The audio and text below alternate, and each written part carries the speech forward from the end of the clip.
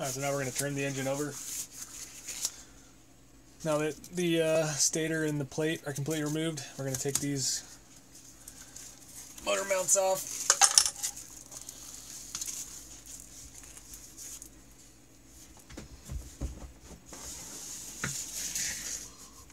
Grab a piece of wood.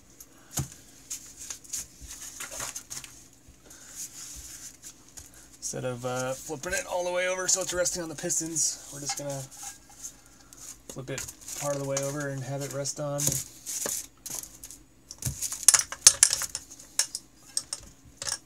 side of the block. About like so.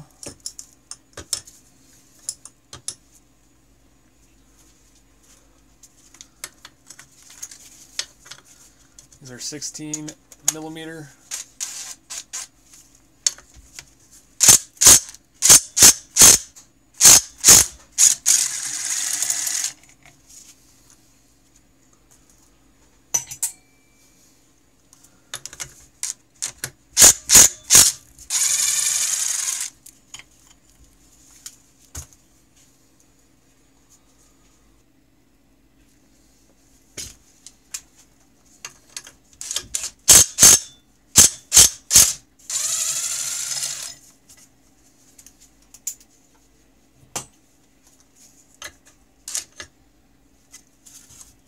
This last one you want to hold up on it because once this comes off it's not going to be resting on that anymore, so you got to support it.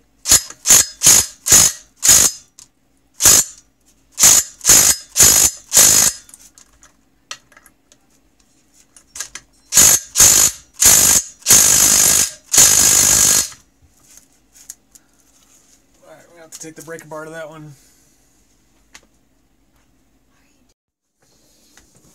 Alright, so now we got our breaker bar on there.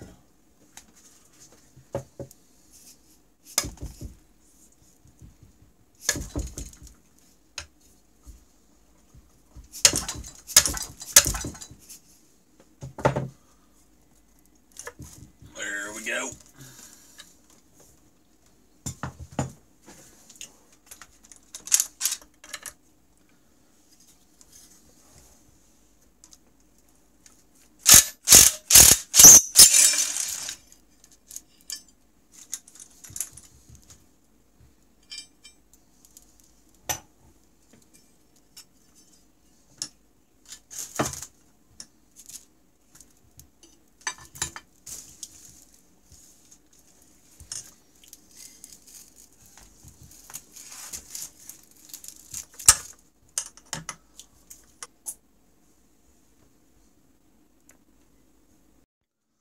Next we're going to take our pistons off. So we're going to start by removing the circlip. Get yourself a little pick tool.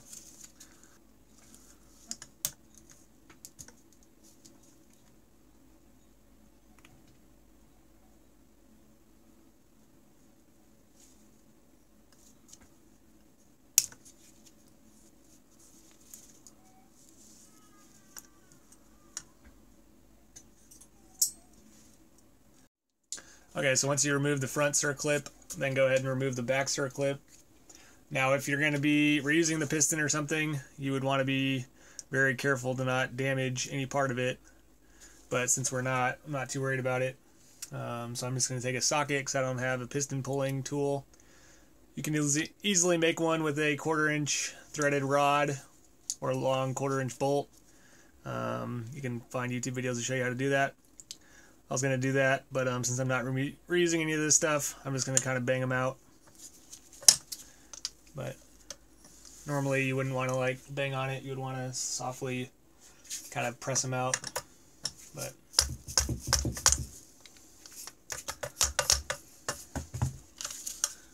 like I said, don't really care because I'm not reusing it.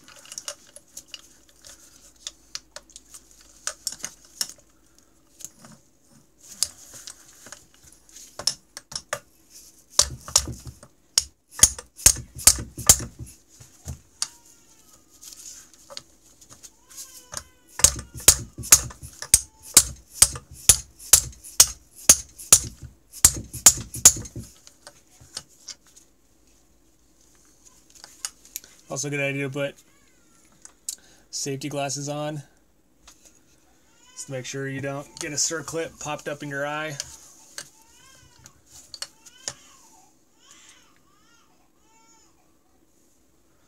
Alright, so now the socket's no longer able to press against the wrist pin because the socket is just hitting into the needle bearing, so I'm going to get a skinnier socket. Yeah, it's also too skinny, so I'm going to have to find something longer to press against it.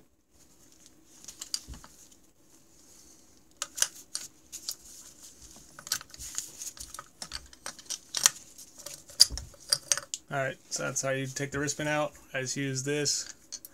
You need something that'll press through the needle bearing, but able to catch the lip on this.